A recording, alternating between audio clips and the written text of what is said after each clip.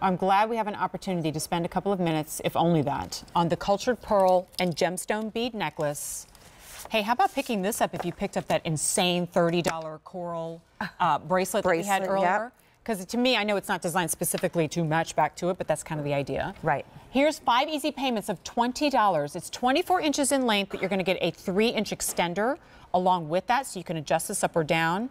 Incorporates 4mm cultured freshwater pearls, in addition to onyx, coral, and turquoise beads that are sprinkled throughout. Yeah, and it's the sponge coral, so it's a little more of a brick red. That's why it looks so great with the red jasper bear, right? It looks great with anything. It does look great with everything. And you know, when you travel to Santa Fe and you go into the fine jewelry stores, our idea of fine jewelry when it comes to pearls is just what you're saying. Yeah. It has to have pops of color. Even wedding bands in Santa Fe are, you know, turquoise and diamonds and platinum and coral. So it's a different take on fine jewelry, right? I do know this, though, from presenting with our friend Joel from Honora, that this millimeter, this size of pearl is so hard to come by because those who grow them want to just kind of put in the time to make them bigger. So to get these finer gauges in pearls is such a rarity.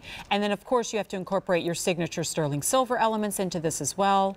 I'm also so impressed by how comfortable and fluid this necklace is, and yet at the same time, remember, we've got it presented with a rather weighty enhancer. It's still going to hold the gauge and the weight of this. I think even you could maybe even potentially like double this up and have half of it kind of like a choker style. Yeah, that would be great. Kind of nested.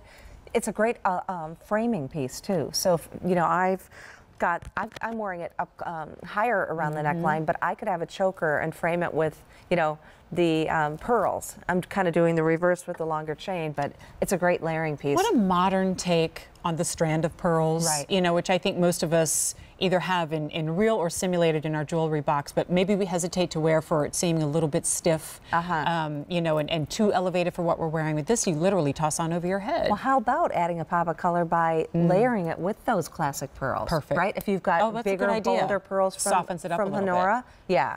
And then you're adding a pop of color, and suddenly it becomes a little more everyday. So I certainly have to go back to the reminder of this once being $144. It is now reduced by $44 to $99.98. 5 easy monthly payments of $20. I do want to show you the added extender here too, just to give you a little bit of adjustability on that. Did you shop Carolyn's shows yesterday and see the many beautiful enhancers that were presented? Do you own any of them yourself? What I've discovered, and this wasn't prompted to me by Carolyn, it just kind of became natural and everybody does the same thing. You buy a couple of enhancers with the intention of only ever wearing it on one necklace, and then you realize, oh, wait a minute.